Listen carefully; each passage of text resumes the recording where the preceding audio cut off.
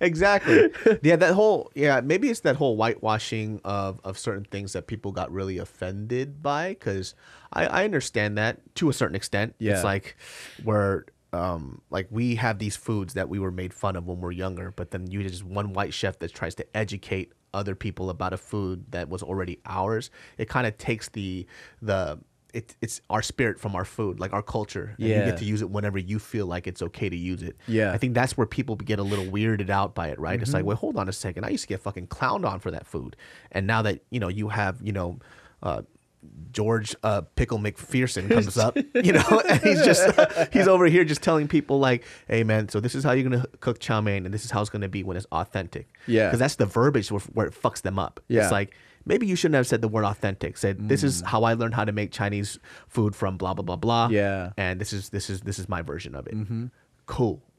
But then when you say something like authenticity with the culture who didn't even get to own up to the dopeness of it, and you get to take credit for it first, that's where people start to feel a little weird, Yeah, I mean, when I hear that stuff too, I'm also like, he's probably just talking to other white people. Probably, yeah. I feel like that too. Like that one white guy that was doing, you remember he got a lot of flack for fucking the pho. This is how you make authentic pho and all that. To me, what I saw was a guy introducing Vietnamese noodles to his culture. Not to me. To white people. He was talking to other white people that didn't know what this was. Yeah. So then but I also see why Vietnamese people were like, what the fuck, bro? Like that's not, you didn't even do it right or whatever, And then it's like, oh shit, like maybe you should have considered that the whole world's a part of this shit. But I don't know, man. This shit's kind of weird because that guy, Ivan Ramen. Oh yeah, he's fucking sick, right? Like I haven't tasted his stuff, but there's a man who dedicated.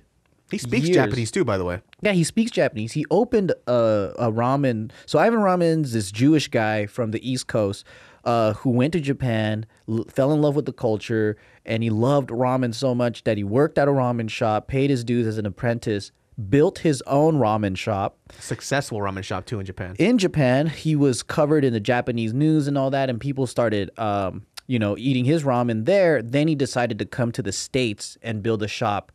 And I was kind of thinking about that, and I'm like, man, that's pretty interesting because here's a guy who paid dues and he's dedicated his life to ramen.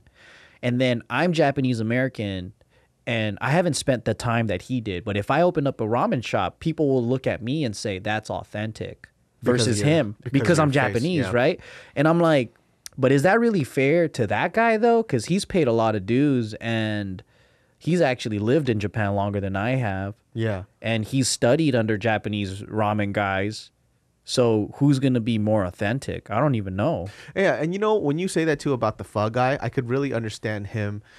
Maybe now that I look back at it too, and I agree with you. I did a whole video about it too where I parodied it. But I was like... It's so funny though. Yeah, I was like, I understand because it's just, he probably was speaking to other white people to make sure that they don't fuck it up. Yeah. So he was trying to do a service to Asian people, but it just came off wrong. It came off like he knew everything or like that's his shit. Yeah. Like I don't know. It's just, man, when it comes to culture, it's so sensitive. It is, man. You got to be careful, especially if you're white and shit, because it's not really that guy that fucked up. It's just all the people that's been fucking up. Yeah.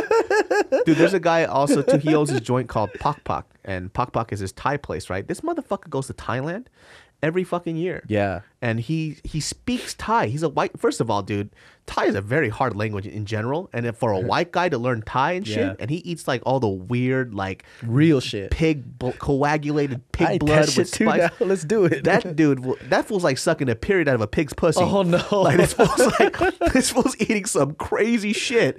And then you'll read some certain reviews like he's why is this guy trying to represent for Thai people? He's not making real authentic Thai food. It was like, well, he speaks Thai. He goes every fucking year, learns from chefs over there, pays due respect to the culture, make sure that it's authentic as he could make it or what his versions of it. Yeah. It's like, what more do you want for the guy? Like, I think cooking is an art in and of itself. Yeah. And it's kind of weird for somebody to say to somebody else, like, you can't do this because you don't look like us. That sounds racist to me. That's racist too. Like coming from our side. Yeah. Saying like, oh, you're Mexican, you can't be cooking Asian food, or you don't know authentic Asian food. And I'm all like, I know a lot of Mexican chefs at Chinese restaurants that could make some They could work the walk like a motherfucker, Like, you know. Dule lomo, gracias, motherfucker. Dude, I was in Sydney, Australia, and man, so it was like me, Darian, and Noah, and we did this seminar out there, and we had like probably one of the best Thai foods outside of Thailand. Like it was so fucking good, right? And then we're like, man, who's the owner and all that? And then this white guy pops out. Good eye, mate. Literally, right? This white guy comes out, and we're like, yo, man, like compliments. Like this is probably the best shit I've ever had outside of like. This is super real shit. Yeah. And he's like, oh my God, thank you for saying that. I appreciate it. And he was saying like, you know, if it's always the Asians that tell me thanks. How good it is. And goes, and in white people, I get scolded by other white people. I don't know shit. He's like, he literally gets scolded by white people that this isn't authentic. Yeah, I don't know and he's shit. like, dude, the cook that's in the kitchen right now, that guy's on a work visa. Like, and he's like, so he basically has this work program that he rotates from Thailand. And so his wife is Thai too. So he goes out there, and then like every time they find like a dope like street vendor or something, they're like, oh my God, this is so freaking good, you know? And then they're like, do you want to come to America? And then they'll come in, Australia, and then they'll work at his restaurant and then teach his other Thai cooks that are residents there. Good trade, dude. Yeah, and then so every several months they get new cooks just coming in, teaching them different dishes. So it's as authentic or As it like can get. yeah, because it's fresh, and it's like cooks that have like they were just in Thailand like a month ago. Yeah, my mouth is watering. That shit sounds so good. So all the stuff, and he's constantly trying to evolve and figure out like new stuff. So he's very passionate. Him and his wife are both passionate as hell. They live there like half of the year because his wife's family's out there. Yeah. And so but the funny thing is he was saying like white people would stop him and they think he's like a worker there. They don't think that he owns them, and then they'll say like, yeah, you know, this was terrible, this isn't authentic, and like people will complain to him, like they're like, I've been to Thailand and it's not. I would just like bring out all the this. chefs, and they'll just come out, Sawadee ka, what's going on? You know? Like, that's so weird though. That's what I'm saying. People who are so loud about food, sometimes you guys just don't know shit. So shut the fuck up. Like if you like that's the thing too. If something visually, that's why I like David Chang, right? When he was doing the whole ugly delicious thing, it's like, yo, the shit tastes fucking good. Fuck your perception of what authenticity is. Yeah. Which is something I really vibe with. Does it taste good?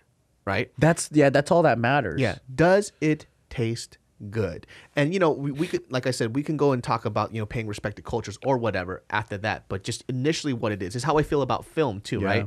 Before you go in and watch a film, before you go ahead and you dissect this film from top to bottom about the lighting, the cinematography, watch it. Did you like it? Yes or no? Start with that first. Yeah. And then you can go ahead and dissect it after, because you're not even giving something a chance. And that's what I just fucking hate sometimes. I also think people have expectations, or like, so like picky people, they have a specific thing that they want, right? Yeah. Or they expect something to happen. So even if something's actually good, because they're not open to it, they go, that's not good because that's not what I wanted. So I get it. Like if you bite into a fucking mango, you're expecting a mango, not like a hamburger, right? So like, yeah. so they might be surprised, but at the same time, you got to be more open with food to enjoy food. Yeah. I had, like, for example, like I've had Korean food my whole life the way that my mom made it, right? And if I just based it off the way my mom made it and not thought about how something tastes, then I would hate everybody else's Korean food, right? But there are certain restaurants in K-Town that make certain foods better than my mom does. Huh.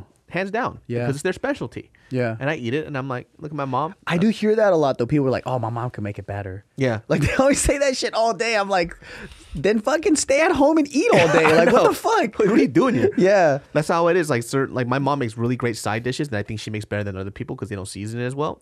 But there are certain things that I've eaten at restaurants that I would eat their food over my mom's, like for a fact. Yeah. You know, because they're just better at it than my mom is, right? And even my mom knows. She goes, better than mine. You know, it's better than mine. And that's why she'll go out and eat that instead of her own shit. So being open to these ideas about food is very fucking important. Yeah, I can't really chill with picky eaters, man. picky eaters are hard to enjoy life with because food is like a big way of